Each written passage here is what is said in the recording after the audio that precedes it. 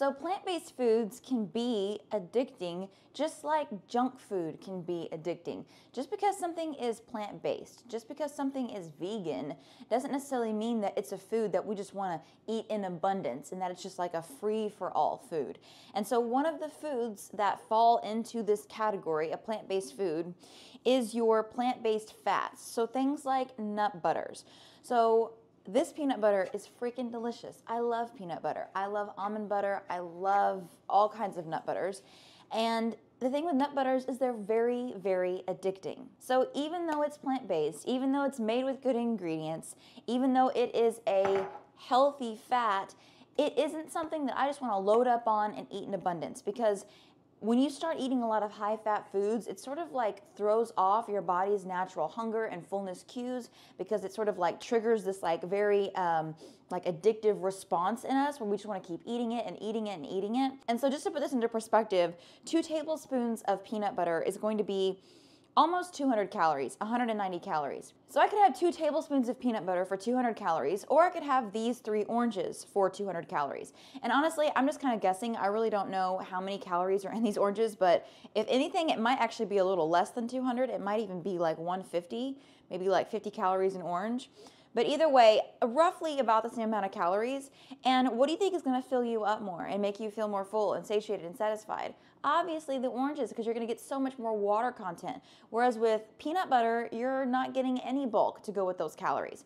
So I consider nut butters to be a very addicting food. And not just nut butters, but also like regular just nuts and seeds in their whole form. Even though it's a whole plant-based food, and it's a healthier fat, it's still not something that you just want to like eat in abundance and include all the time and just kind of make it a free-for-all food, right? Because I used to make the mistake when I first started on a plant-based diet, thinking that anything that was plant-based was like a free food, you know, and that I could just eat it in abundance even if it was plant-based. So plant-based was like the only criteria I used to decide if I was gonna like, you know, just eat as much as I wanted to or not. When in reality, there are plant-based foods that we still need to limit and watch our intake of. And nuts and seeds are one of those foods.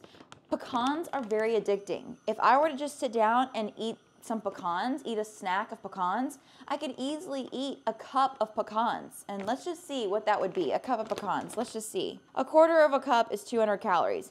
So if I were literally to sit down and just kind of eat and snack on pecans mindlessly without realizing it, I could very easily eat like 800 calories worth of pecans, right? And so that's where like trail mixes and, you know, these like snacky fruit nut mixes that you see at the stores, like these granola mixes, things like that, can get very addicting, and they're just not a good food to have around or to include, because you've got, not only do you have the nuts, but you've also got like a lot of added sugar and things like that, and those trail mixes and stuff, and it just becomes a very addicting food. So just because it's plant-based doesn't mean it's a free-for-all food. And nuts and seeds and nut butters are one of those foods. And I am hungry, so let's go ahead and eat breakfast.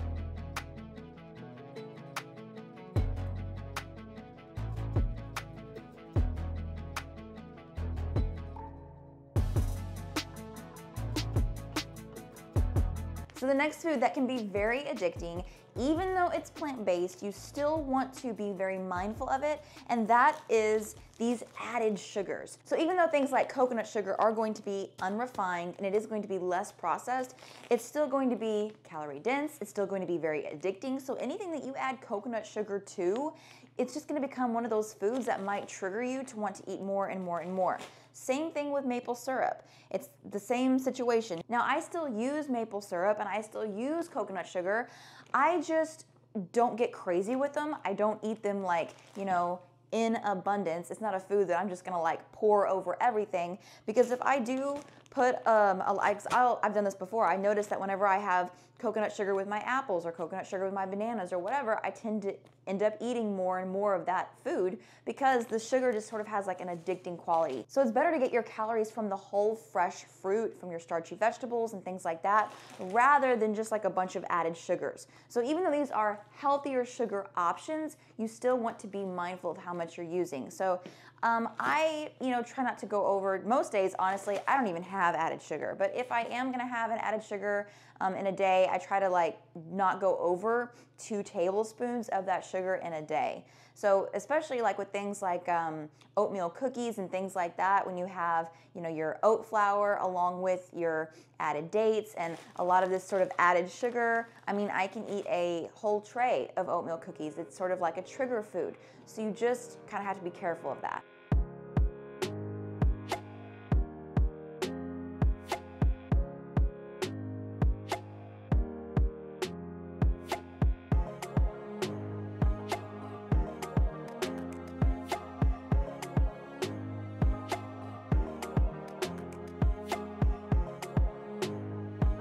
We're in the pantry right now, and I know that the lighting is a little weird, but I wanted to go ahead and show you the third plant-based food that can be addicting, and we have to be careful of it, and that is the whole grain flours. So right here I have just regular rolled oats, which are totally fine to eat, and it's okay to eat oat flour as well, but when you start including any type of gluten-free whole grain flour, whether that is like, you know, brown rice flour, millet flour, oat flour, things like that. Now you're starting to include these breads and pancakes and cookies and crackers and cakes and cupcakes, and you start to kind of include more of the pastries and the baked goods when you start including whole grain flours. Now I have nothing against gluten-free whole grain flours or foods made with gluten-free whole grain flours. It's just that they can get more addicting because they are going to be a bit more calorie dense, and typically those types of foods are going to have more of your added fats, more of your added sugars, and so it just gets more and more addicting, more and more calorie dense, so you have to be kind of mindful of that. Bear is literally like at the door of the pantry wanting in because his food is in here.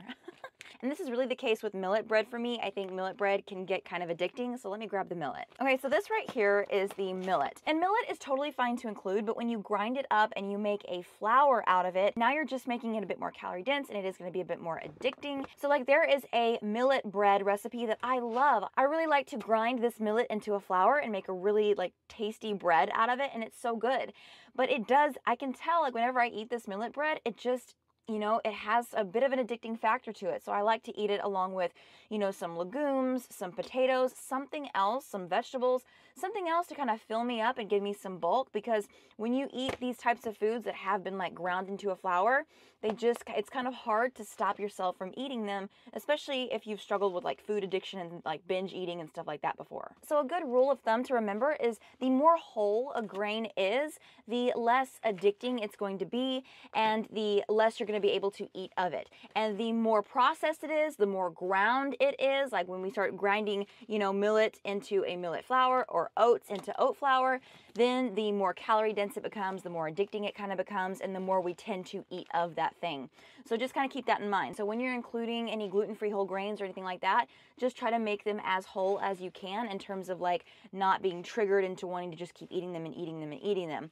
Because so often, I did this when I first started out. You know, I was plant-based and I was like, oh my gosh, it's a free food, right? It's like, it's plant-based, so I'm just going to include as much of these as possible. And honestly, these are on a totally different level than the fats and the sugars that we talked about earlier. So I don't want you to think that I'm saying like you can't have these. Like you absolutely can. Like I wouldn't recommend eating like half a loaf of millet bread or a whole tray of oatmeal cookies. At least in my case, I noticed that I had much better results when I focused on fruits, vegetables, leafy greens, and starchy vegetables over the whole grains and the whole grain flours and the breads and the pastries and things like that. God, I'm hot in here. Whew. I am sweating in here. It's so hot. There's like no airflow in here. And for a mid-afternoon snack, I'm having this container of cantaloupe.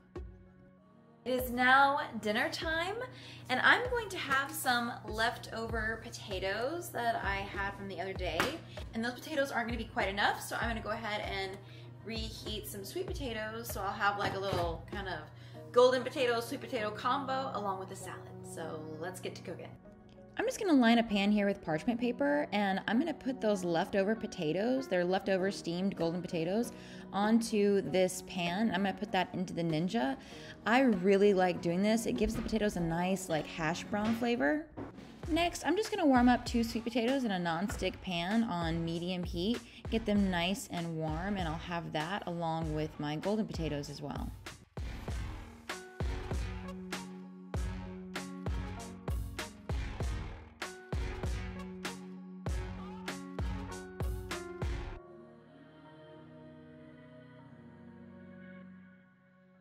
And here is my complete meal. You'll see my sweet potato bowl. I also have my golden potato bowl, and then I have my salad. And that was my entire dinner.